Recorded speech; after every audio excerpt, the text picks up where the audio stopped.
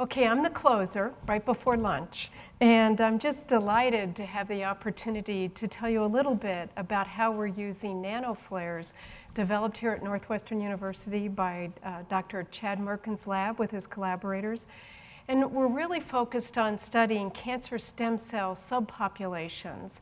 And I'm going to end by telling you how we're looking at combinatorial approaches in these specific subpopulations as an example of trying to create more efficacious cancer therapies. So I'd like to start by telling you that we're working with a number of different companies, but we have no personal financial gain. In fact, usually the way this works is scientists ask companies for sponsored research funding, and then if something exciting turns up, this is where companies usually gain financially. So the overall goal is to tell you about the importance of tumor heterogeneity. A critical issue in designing efficient cancer therapies is really trying to understand the composition of these heterogeneous tumors in order to target cancer stem cell subpopulations that are generally considered drug resistant. And as you can see, if we just try to follow this yellow cancer stem cell subpopulation, starting from a primary tumor, you see just a minor subpopulation here. But over time, after first-line treatment therapy, when relapse occurs and metastasis, you see this very minor population becoming actually the majority of a metastasis. So the issue is that conventional therapies do not efficiently target cancer stem cells, particularly those that express an embryonic morphogen called nodal that I'd like to tell you a little bit about today. Cancer stem cells, as I said, form the minority subpopulation of these heterogeneous tumors, and they generally express these drug-resistant markers in addition to nodal. So the importance of trying to study these stem cell populations is really trying to benefit from the development of new molecular tools, such as nanoflares. The opportunity then is to develop new cancer interventions targeting these cancer stem cell signaling molecules, focusing on nodal in combination with frontline therapies. So when we introduced our original discovery in 2008, telling everyone how aggressive tumor cells re-express an embryonic signaling pathway and a growth factor morphogen called nodal, there was no information in the literature about the importance of nodal, except during normal development. So we understand that nodal is an embryonic growth factor. It belongs to the TGF-beta superfamily, and nodal signals by binding to a co-receptor complex composed of crypto-1 and activin-like kinase receptors type 1 and type 2. And then this leads to the downstream signaling and phosphorylation of SMAD2 and SMAD3 in association with SMAD4, and then translocation to the nucleus.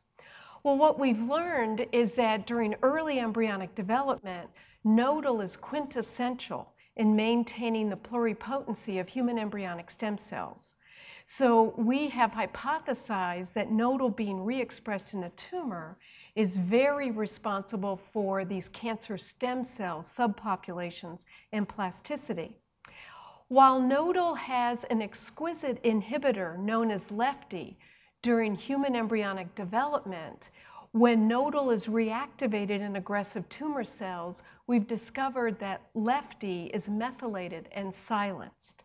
So therefore, in tumor cells, nodal signaling underlies this cancer stem cell phenotype, unregulated tumor growth and metastasis, as well as resistance to conventional drugs.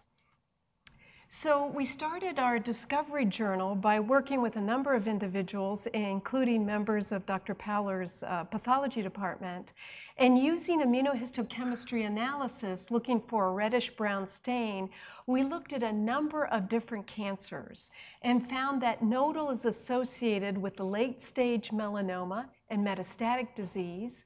It's associated with invasive ductal carcinoma in breast cancer as well as metastatic breast cancer. And then it's associated with increasing Gleason grades in prostate cancer, as well as a number of other cancer types. So nodal appears to be a valuable prognostic biomarker in many different cancers and an important new molecular target. So for the last few years, we've been working with Italian collaborators, specifically protein engineers, to generate and characterize the first antinodal monoclonal antibody that is function blocking for tumor cells and to be used for cancer therapy. So this antibody has been fully sequenced and is now undergoing humanization for the first clinical trial. But there's so much that we need to learn about which precise cells within a heterogeneous tumor actually produce nodal.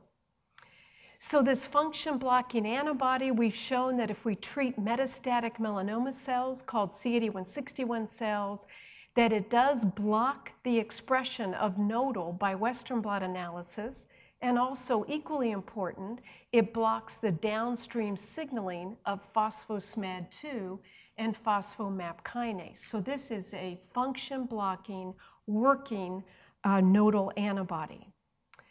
And then the last piece of evidence I'll show you in this line of inquiry is that as proof of principle, we have used this function-blocking antibody to deliver to animals that are bearing metastatic colonies within the lungs of mice. So we delivered these metastatic tumor cells, they lodged in the lung colonies were allowed to establish, and then we delivered either the antinodal antibody to experimental lungs or a control IgG. And at the end of the experiment, you can see quite a difference here. The control lungs are just stippled with colonies and with tumors.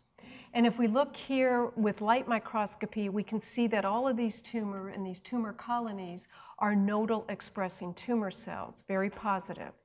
If we look at the antinodal treated lungs, they're very smooth, so they do not show these tumor colonies. And by light microscopy, we can see that these cells are apoptosing or dying. So this therapy looks to be very effective in targeting nodal expressing tumor cells. So now the challenge that we faced was trying to specifically study which subpopulations of these tumor cells express nodal. And this is the problem. Nodal is a secreted protein, so it's released from the cell. It can act in an autocrine manner. That means it can come back to the cell and induce more expression of nodal, so the cells keep multiplying, proliferating. Or nodal can act on other cells in a paracrine manner and induce these cells to increase their tumor growth and metastasize. So it was very difficult then at that point to try to capture those cells that express nodal versus those cells where nodal was just stuck to the cell surface.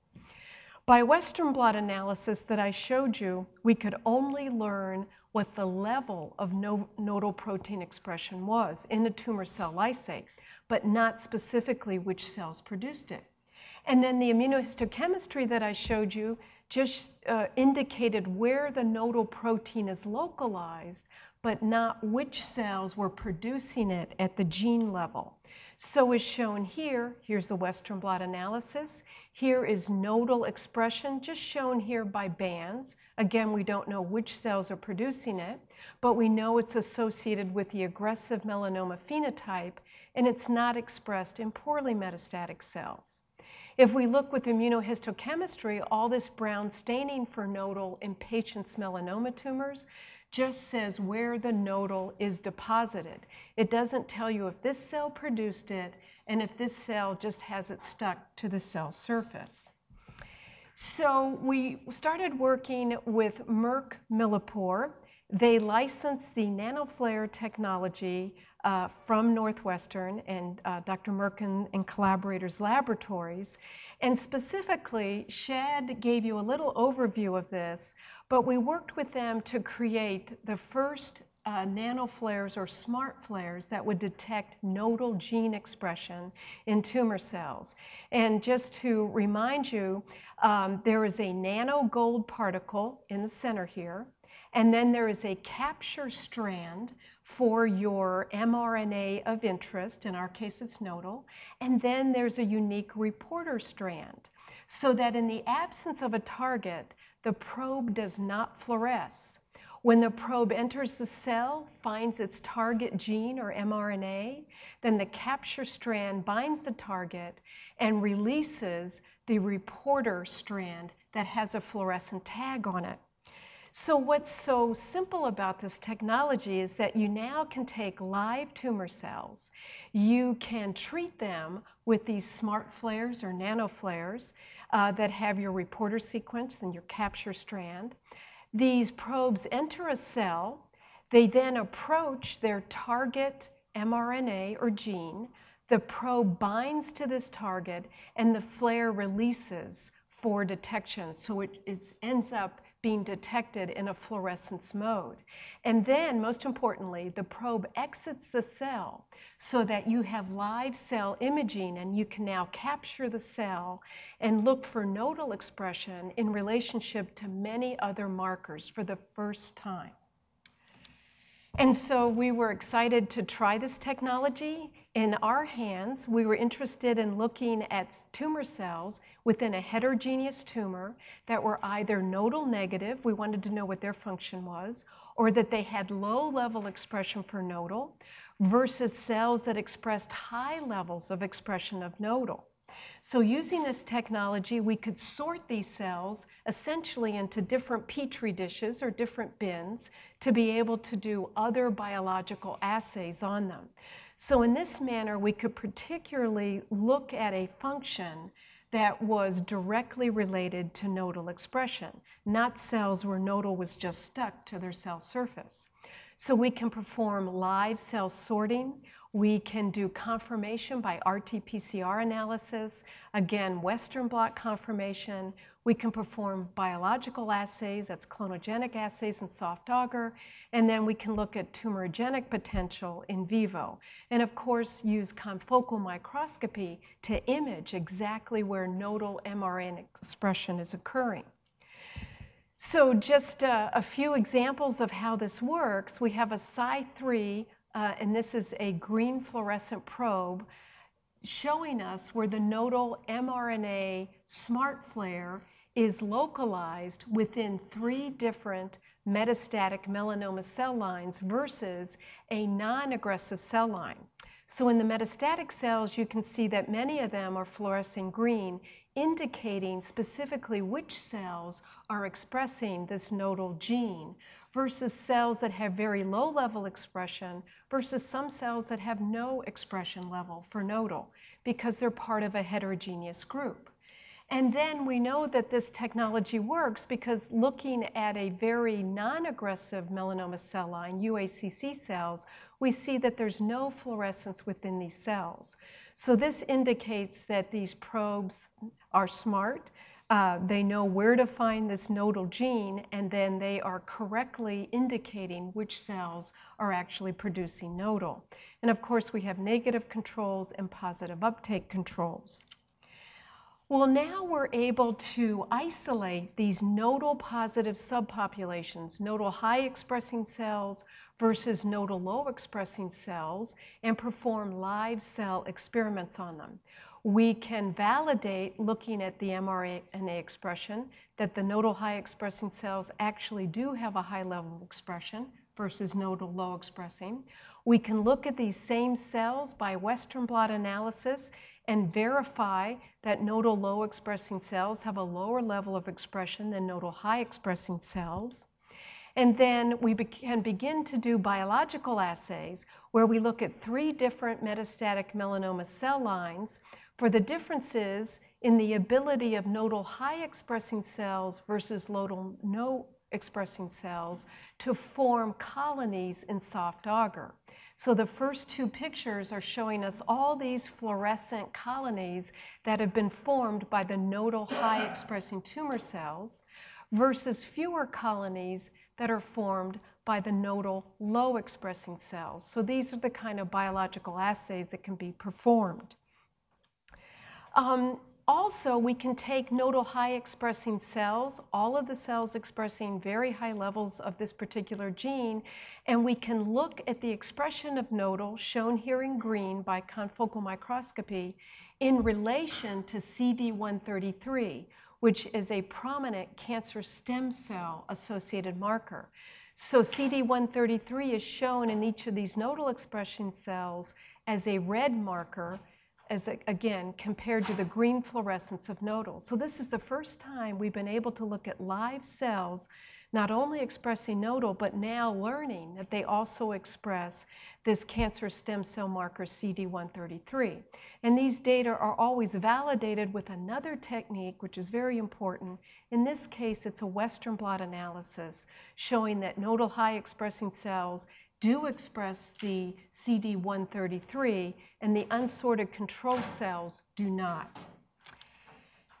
Lastly, in this line of inquiry, we looked with fluorescence-activated cell sorter analysis, specifically looking for nodal expression in our metastatic melanoma cells, and now we look at it in relation to CD133, the cancer stem cell marker, and now for the first time we add ABCB5, which is a specific drug resistance marker. So we can now look at 3 different markers using this Nanoflare technology and live cell sorting. So you can pinpoint those cells that are nodal expressing are also cancer stem cells that are also drug resistant. So a very important advancement in our field. Why is this important? Well, in the last 2 slides, I would tell you, and it was the genesis of my question to the previous speaker, can we learn a lot about the current therapies that are being used to treat metastatic melanoma and ask the question, are nodal expressing tumor cells actually targeted by current therapies? And I'll tell you the answer to that is no. So in these experiments, we are using a conventional therapy known as dacarbazine, for short DTIC. We've treated 3 different metastatic melanoma cell lines with increasing concentrations of DTIC. And in all of these residual cell populations that remain untouched or unaffected by DTIC, we can use this SmartFlare technology to show that at each concentration of DTIC that's used, there are nodal expressing tumor cells that remain completely unaffected. So this indicates to us that the most sufficient therapy for these particular metastatic melanoma cells would be to use a combinatorial approach of DTIC plus antinodal antibody that's just been developed. And this shows us the greatest reduction in cell viability and the largest increase in apoptosis. So this combinatorial approach has been very helpful and advanced because of the SmartFlare technology. So studying tumor cell heterogeneity in cancer stem cell populations, we appreciate that conventional therapies do not target these cancer stem cells. We also bring to your attention this promising new target, nodal, that is reactivated in aggressive tumors. It underlies this stem cell phenotype, unregulated tumor growth and metastasis, and also is associated with drug resistance. And the SmartFlare technology, originally developed here at Northwestern, permitted us for the first time to actually isolate the tumor cell subpopulations that were expressing nodal and study them in relationship to other markers. And I'll just leave you with this last slide with all of our wonderful collaborators. Thank you very much.